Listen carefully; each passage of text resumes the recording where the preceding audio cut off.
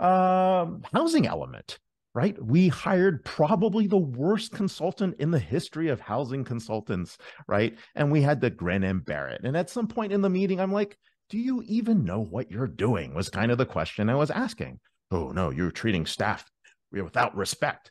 No, I'm asking for accountability and transparency with our tax dollars. That is my job as a commissioner. My job is to make sure that we're responsible with our tax dollars and that we have oversight over the city. Now, of course, I can't direct and tell them what to do, but I should be able to express the outrage residents are feeling.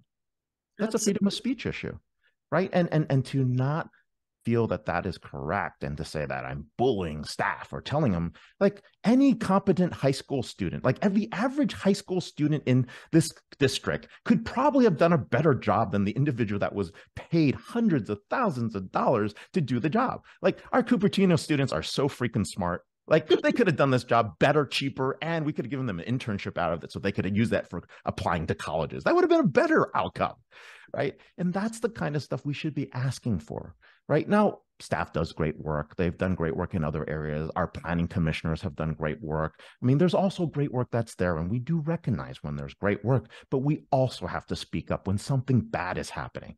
I mean, you saw this happen in city council. We had embezzlement of hundreds of thousands of dollars, and they've taken off our committee, our city councilwoman, Kitty Moore, off the audit committee, right? They've put like the audit and the treasury report in informational items, which can't even be discussed by the public, right? We need more transparency, not less after an embezzlement. We need more transparency, not less after we create a situation where it was okay to build like 45-story buildings or 20-story buildings or any housing on toxic land that is listed on the Cortese list, which means you got to clean up the land before you can build. Okay, let's just start there, right? That's the kind of, is it incompetence? Is it intentional irresponsibility? I don't know, but you have to call these things out. It can't be like, oh yeah, I'm so sorry. Maybe we should talk about it. Maybe we can't talk about it. Should be a closed session. No, you have to call this stuff out. People's lives are at risk.